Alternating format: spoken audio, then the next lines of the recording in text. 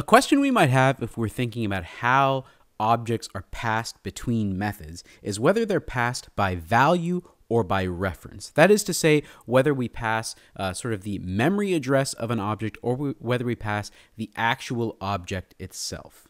In Java, what actually gets passed is a reference to the object and not the object itself. So we might be tempted to give passed by reference as our answer, but really we're passing the value of a reference to the object. In any case, what you need to have is this mental image. If I'm passing a reference to a house object, I'm not passing the whole house itself, I'm passing its address. That's what's getting passed to any method call that uses an object. So if you imagine the consequences of this idea, suppose I have some student object named StuVariable, and then I call a method do something to student, and I pass StuVariable as a parameter.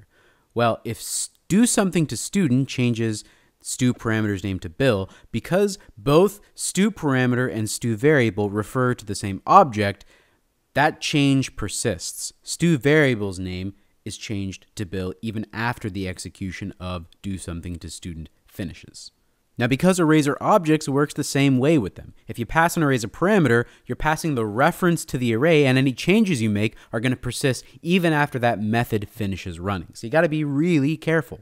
If you mishandle an array, you're going to have a bad time trying to figure out what went wrong, because the changes, the mistakes that you make are going to persist. This means you can do a bunch of things with arrays. For instance, you can return an array using a return statement. And I mean, let's take a look at some of the things that you're going to be able to do.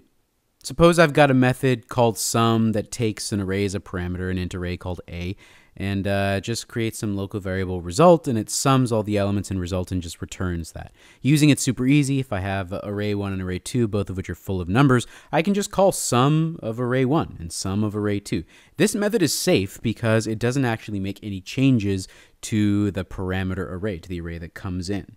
But note, of course, you can't actually use this method with arrays of type double or anything else. Now suppose I'd like to copy one array into the other. So take a look at this copy1 method. I want to copy the contents of the original parameter into the copy parameter, so the second array.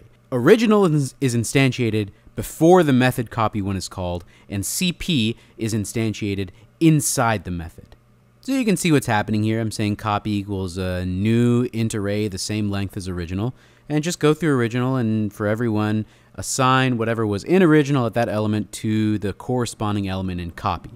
And you can see how we'd call it, right? I have originals 1, 2, 3, 4, 5, copies null, it's not instantiated, but of course I trust that it's going to happen in the method, and I can call copy1 of original and CP.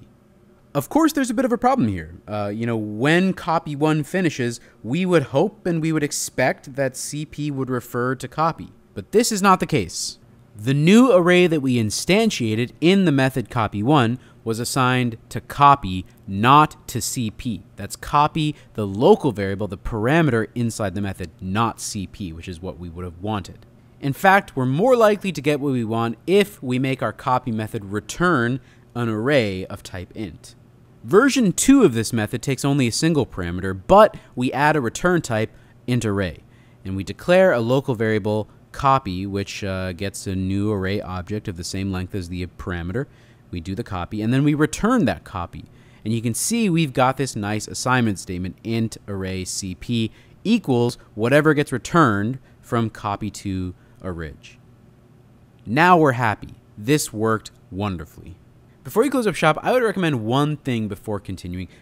Make sure you can write a method that takes an array as a parameter, an array of ints, and as a second parameter takes an int value that you want to search for, and it finds the index where that search value exists and returns it, or -1 if it's not present in the array. Make sure you can do that. Should be real quick. After that, take a look at these questions. Make sure you're clear on what happens when you use the assignment operator with two array variables. Explain what makes copying an array tricky, especially if you're using another method. You can think about the examples that we talked about today in the lecture. Write a method that returns the average of a bunch of numbers in a double array, and take a look at this last method specification and tackle it if you would be so kind. That's it for today.